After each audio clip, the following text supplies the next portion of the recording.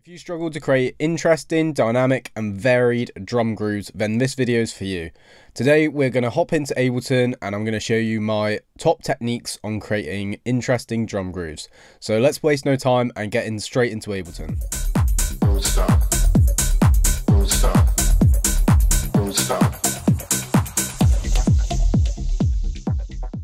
We can now hop in and start getting some hats on the go. So the first thing we're going to do is we're going to look for a nice short hat, which is going to be our main hat. By the main hat, I mean it's going to be the main hat that we're going to have pretty much throughout the whole track. So I'm using one of my drum racks again.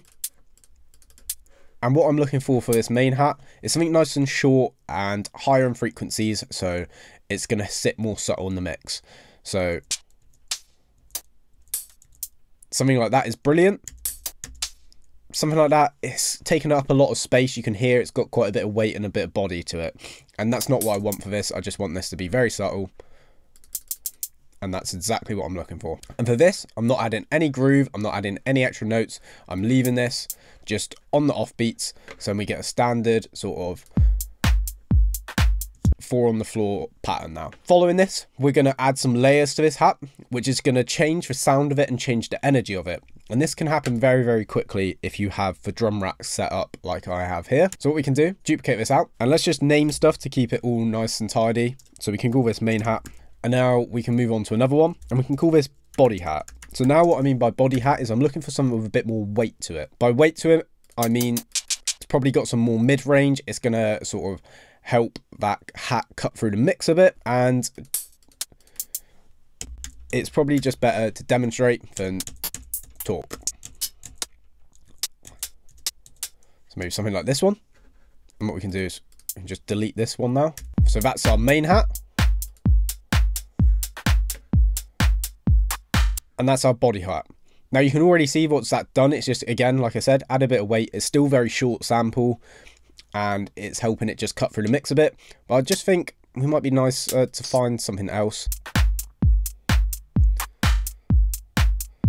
So there, that's a much better example.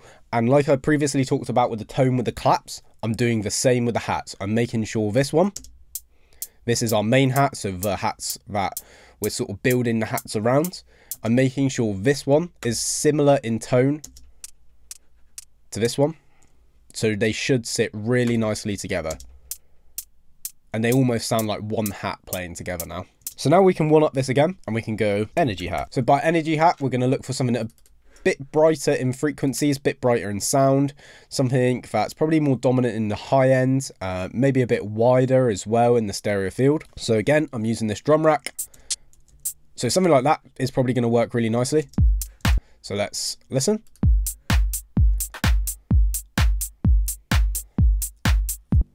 And why I call it energy hat is because if I turn this one off and then bring it in, just because of the tone of it, just because of how dominant it is in higher frequencies and it's a brighter hat, it's really just bringing some more life to that open hat. So there we have just 3 layers straight away, and you can vary this throughout your track as well. You can have your main hat throughout, then you can add your body hat, then you can add your energy hat, then you have a breakdown, you can take away the energy hat, then you have your drop with just a body hat. 8 bars later, you have your energy hat come in. So this is a really easy way to just add some layers to a hat, which you can then vary through your arrangement. So it may not vary in a sense in the loop, but in the arrangement, we're adding variety through our main hat. So now what I'm going to do is we're going to look at getting a bit of movement in there with some hats, and we're still looking at keeping it very simple to start with. So we're going to look at getting like an 8th note hat in, and I like to use a very simple technique to get a nice bit of interest in an 8th note hat. So by 8th note hat, I mean both of these combined like so. So I'm just going to lower the velocity. And we're just going to find a nice sample. That one's quite nice anyway. Maybe something like that.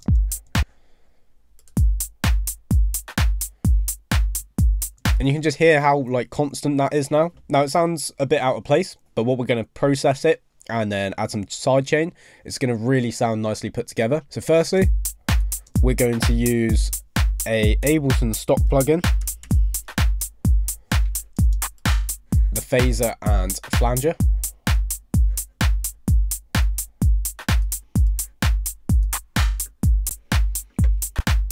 So this is a great plugin because it's got a phaser and flanger in it, and you can always double it up. Personally, I just like using the phaser or the flanger. I'm not a massive fan of the doubler. So now what we can do is we can just up the feedback so it's phasing a bit more, and then just change the rate.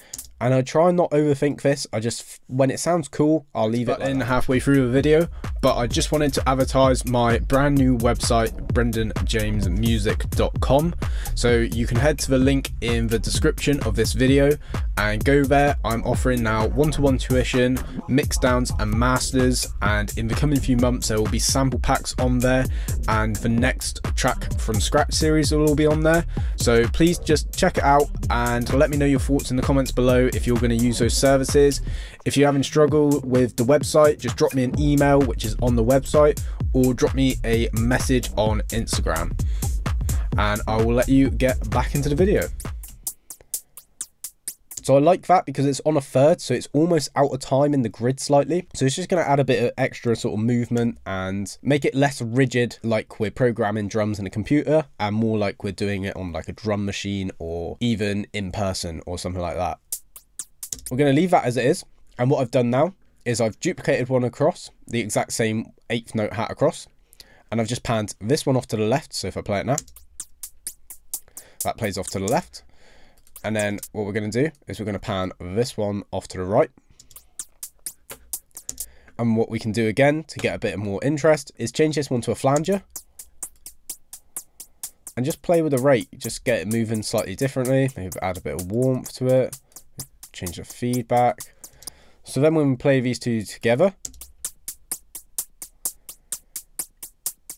really nice amount of movement there. It's bouncing around quite a lot. And then we can just do a bit of group processing and apply a sidechain plugin such as Kickstart. So Kickstart works by almost volume automation by ducking it down out of the way instead of necessarily sidechain compression.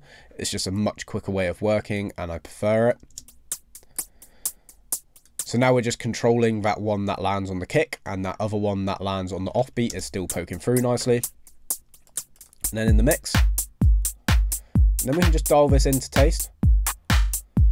So now we're getting a bit of width within our hats and a bit of movement, but not necessarily any groove because everything's quite straight at the moment, but we'll get to that. So let's just call that 8th. And what we can do, again, because I'm all about saving time and being efficient, we can get our 16th hat in now nice and early. So a 16th hat is something that repeats on every 16th note. So like so. So if we do maybe something like this,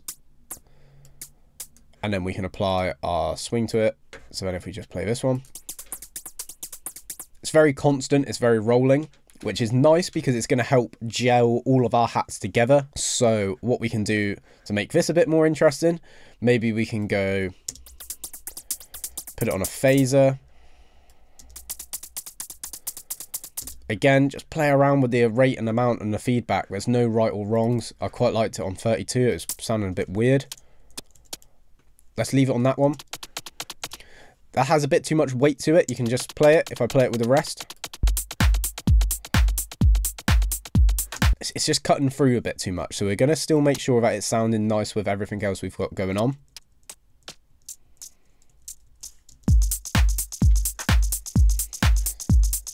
So maybe in the mix, this 32 note one, it's not really working. Sounds cool by itself. Well, that's cool. And you could always change this effect as well. So if you have any plugins such as for Sound Toys, Phase Mistress, you can always use that. I'm just trying to use stock Ableton for the sort of mass audience here. And then to save some time, we can use Kickstart again, and we can apply that to our 16th hat now. And to get some movement into this one, let's put a pan on it, bring up the amount, change with the rate.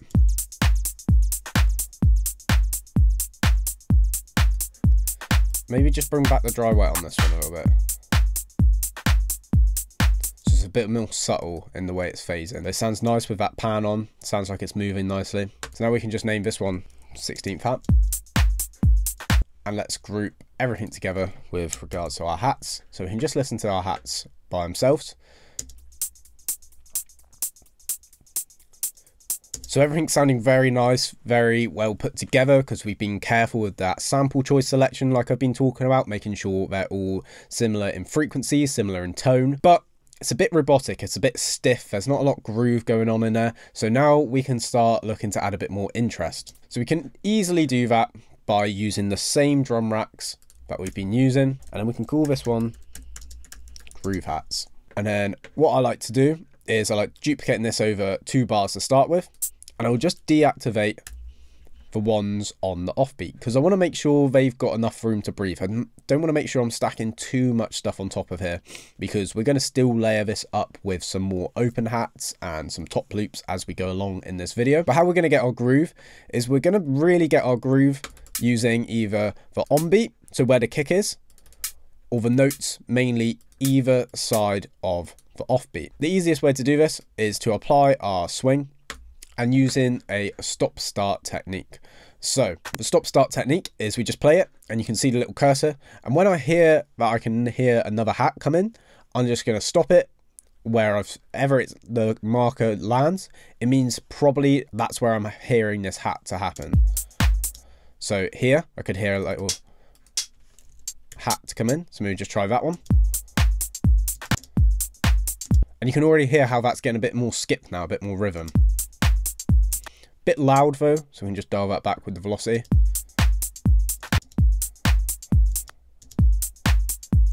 And I can already hear one sort of going up and then down.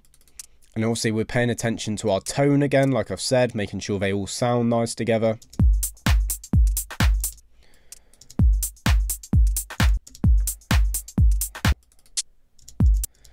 See how now if I just played this one, this would stand out like a sore thumb.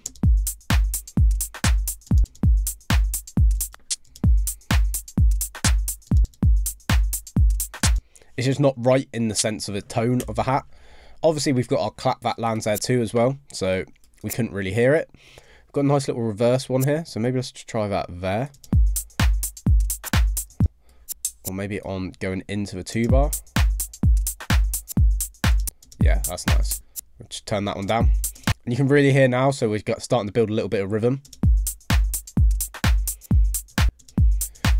Maybe add a little double one there with this one here. Same one.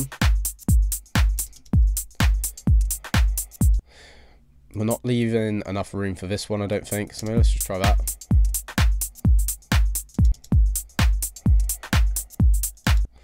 And then we can look and maybe just copy some across. So use that one again, maybe. Maybe try something like that.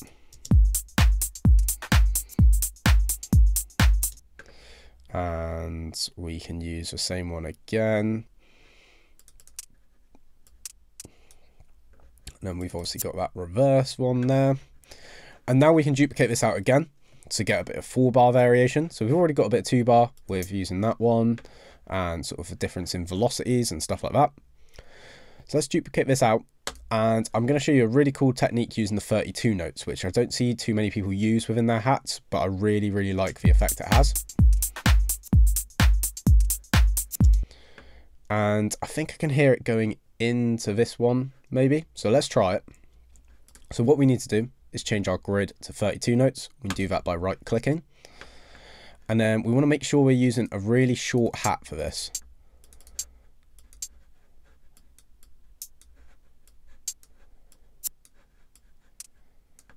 So that one there is probably going to work the best out of the one we've all got so far. And we can just sort of automate the volume up. Like so. So it sort of rises in. We can add another one. Let's play it. And you can hear the effect it has. I don't think the placement's right of it, or the sample's right, but it's a really cool technique and we're going to get this to fit nicely into our groove. So let's just deactivate it, listen, and reevaluate where we can position this. So I think maybe here over the 4 bar, so we can just move this across maybe. So we've already got that one there with the same sample.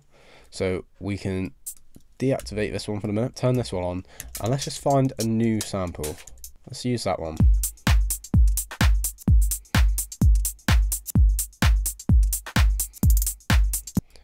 So it's nice, but it's a bit loud. Let's bring it down.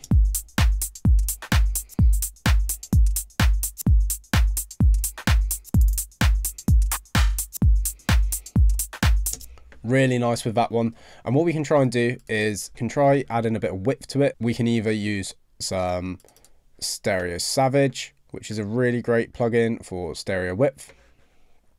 So let's put that on, put it on the split feature. And then we are going to apply some sidechain as well using Kickstart. But we're just going to make sure that it's dialed back quite a lot because we don't want this heavily sidechained. We just bring that one down a bit so it's a bit quieter. And all I'm doing when it comes to mixing is I'm just adjusting levels as I go along. I'm not going through and processing stuff and making sure it's sounding its best, because this is a creative process and I don't want to get too involved in the mixing. You could always go and add another one of these groove hat groups and add a bit more to it. I don't think we need it. There's plenty going on in this one, but that's always a good technique to use to add some more interest within your hats. So now let's look at filling out with some maybe open hats and getting some really cool modulation in there on the go. What we're going to do now is we're going to open an open hat rack and we're going to add our open hat. So you're thinking, well, why would you want to add an open hat? An open hat is going to pick up the energy even further over our closed hats. Even in this more deep tech style of music that I make and a lot of people are enjoying making at the music, the hats are very short, so you make sure that we are choosing a short sample or manipulating it to be nice and short and snappy, which I will show you to do now. So let's play it and see what hats we're vibing with. Sticks out a bit too much, that one.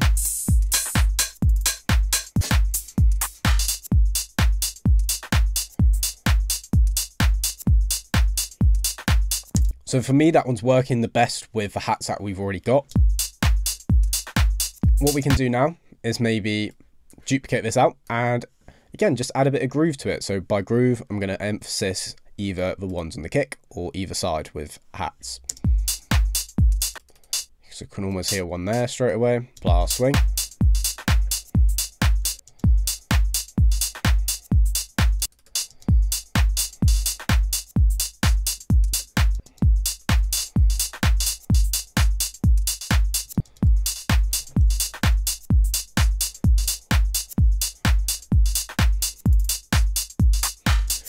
Again, we can use techniques that we've used in before by trying to find open hats similar in tone to see if we can get a bit more interest on the go.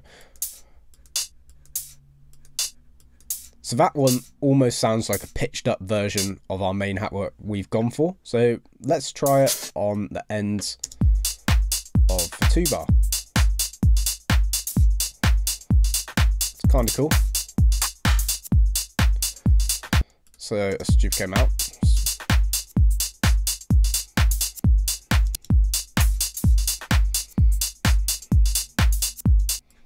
So I like what that's doing, and what we can just do now to make sure it's just sitting nicer in the mix is we can find which one it is. So if we go up to, so there's one either side of this one. There we go. So we can just find it on the drum rack, open up the controls, and there we have the pan. So we can easily access the pan. So we can just push this one off to the left maybe.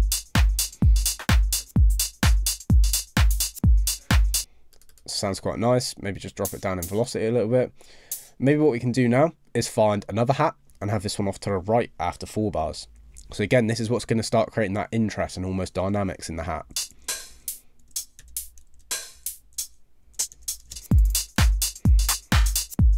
So that sounded cool.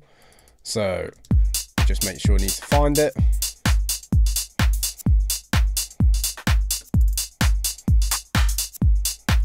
So there's that one there, and we had that one off to the left. So let's push one off to the right.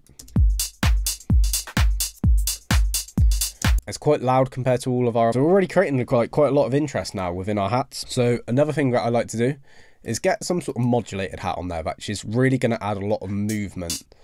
So for this one, we're going to make sure that it's just on the offbeat. And we're going to find something which is a bit more subtle. So maybe something like this one. So that one, I think that one's going to be the one.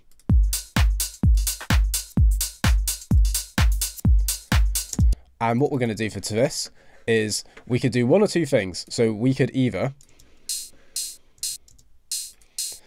go into the sample itself and go to the classic and bring down the sustain. So now it's like a closed hat, but now if we start bringing up the decay, the sample starts playing out all the way. But in the track, what we could start doing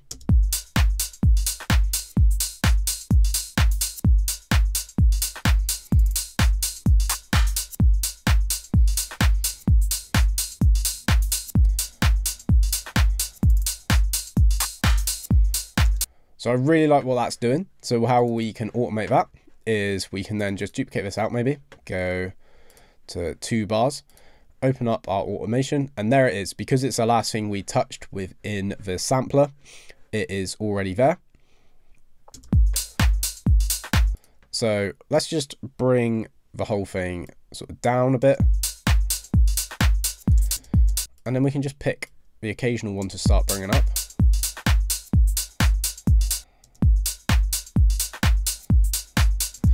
And then let's go back over here, duplicate this out. So then we can create almost more of like a rising effect at the end of a 4 bar. So let's just add a bit of variation, do that. And then going into the 4 bar, we can do something like that.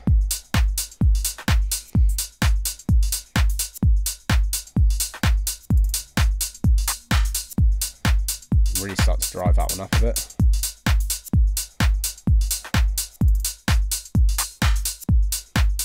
And you can really tell how that's got a lot of movement now. Now you could do this with like a 909 hat, so it's a bit more up front and you get that sort of garagey feel. You can do this with a 808 hat. You can do this with loads of different things. So we can keep that in there and we can go one step further with this. So now what we could look at is snares. So if you wanted to add snares, this is obviously completely up to you, but I would always emphasize placing your snares on the 0.2 or the 0.4. That's where you get that swing from. That's where you get that almost shuffle from. So we're going to do it for the sake of this track.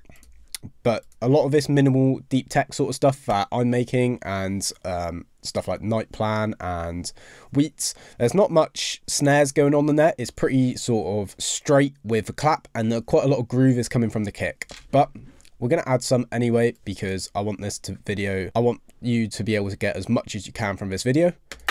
So we're going to make sure that we're using a nice short snare, which is going to sound nice with our clap. So I imagine this one's going to work quite nicely. So let's just play it. And it's just a case of trial and error with the positioning. So that one sounds nice. Let's bring down the velocity. And let's duplicate it and maybe add another little hit in on the 2 bar. And in fact, I'm just going to leave it like that. Sometimes less is more. So we can delete these because they're just more racks. And now the final thing that I'm going to add is top loops. So don't be afraid to use top loops just because people deem loops as being cheating or not very creative. Doesn't mean that you can't use them to your advantage to really fill out your drums and add some extra life to them. As long as you're not relying on them, then definitely utilize top loops. There's a big difference if we went and found a top loop first and then added some of these techniques I just went over than doing it the way we've done it, where we've made our own drum groove and we're just adding a top loop to help bring out some more life within our drums. We're just going to go down to some packs. I really like these IQ ones. Maybe let's have a look at the row minimal ones. Let's go to drums and let's go to top loops maybe. Now that groove is sitting really nicely with the drums that we've got. Samples a bit bright, a bit loud, but we can use certain techniques to get around that. So let's add an audio channel in and put him on our audio channel. Now what we're going to do straight away is go to preserve setting, change this one to down. So now we're going to knock down the preserves and we can either change it to 16ths or just leave it on the transients. I'm just going to leave it on the transients. And by doing this, we're going to hear instantly how that's really pushed down the transients.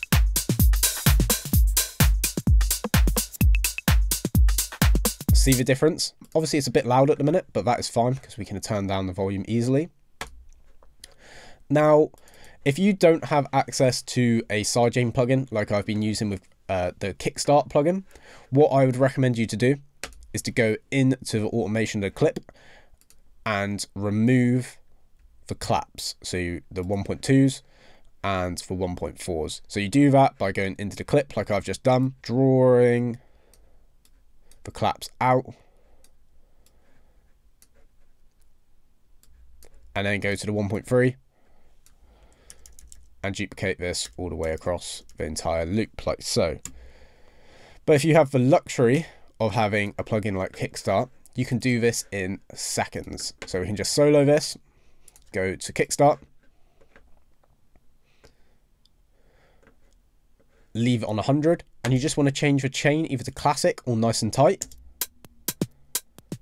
And you can see the way it's cut with the volume automation, it's completely removed that clap. So if I just brought that down,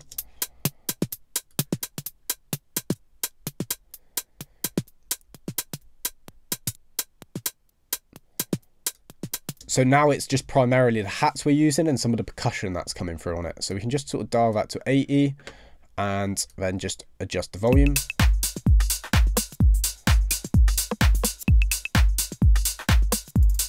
And we're going to use the same techniques just for another loop. So now if we just listen to those together.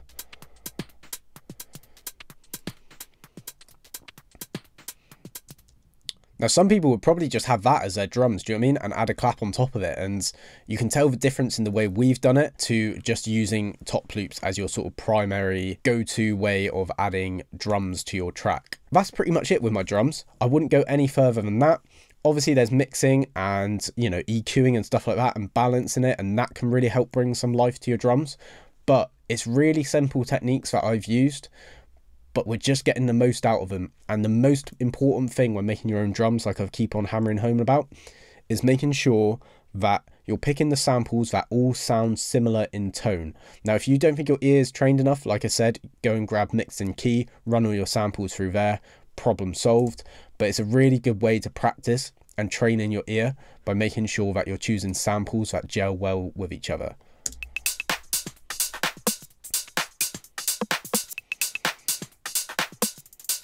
Done with. And there we go. That is another video all over and done with. I hope you got some good insights from that one, because I really think this one's important, and especially within the minimal tech scene, it's very simple just to rely on top loops because there's so many great sample packs out there.